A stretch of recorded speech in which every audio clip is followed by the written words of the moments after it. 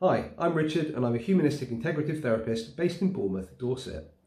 My practice is called Check Your Head Counselling. You can find me online at checkyourhead.co.uk or Twitter or Instagram at checkyourheaduk. I named my practice after an album by the Beastie Boys. Growing up, this was a really important album for me, and as I've become an adult, the phrase check your head represents to me the importance of stopping, understanding what it is that's going on for you at that moment, processing and being aware of your emotions, and using that understanding to figure out a way to keep yourself balanced. I believe this is ultimately what therapy offers. It's a way for somebody to stop and understand what's happening for them, why they feel that way, what it is that they want, where it is they want to go, and how they can get there. I don't believe therapy is about giving advice. I believe it is about supporting somebody to figure out their own direction. My humanistic approach combines transactional analysis, person-centred and Gestalt theories. And whilst I'm a big advocate of these, I believe that all the theory in the world can only be a barrier if you don't have that therapeutic relationship. I work hard with my clients to establish this, and I base it around the principles of trust, confidentiality and safety.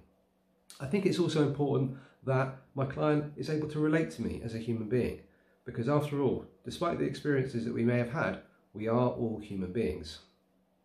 The way that I offer support is through face-to-face counselling. During the current pandemic, that's not something I'm currently doing, but when it's safe to work together again, I can offer this at dedicated therapy rooms across Bournemouth, Christchurch and Poole. I also work online, and I've seen, like many therapists, that this has been a huge benefit to people who have felt increasingly isolated and cut off from each other over the last year. For better or worse, the way in which we communicate has changed massively. We use digital devices and platforms to communicate on a daily basis, personally and professionally.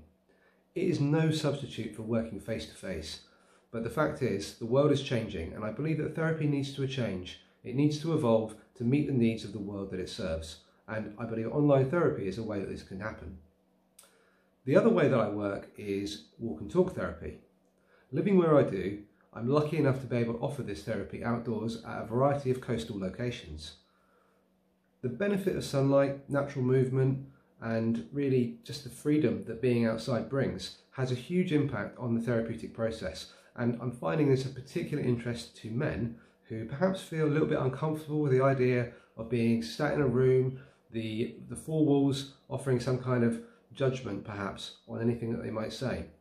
We know that men do find it difficult to talk, and that is something that I'm particularly passionate about. So what I'm experiencing is a lot of men getting in touch to undertake walk and talk therapy, as it offers them a freedom to be able to express themselves. If you would like to explore working together, or just to find out a little bit about what I do, please do check out my website, checkyourhead.co.uk. Drop me an email at inquiries@checkyourhead.co.uk, or give me a call on the number on my website. Thanks very much for listening, and I look forward to hearing from you.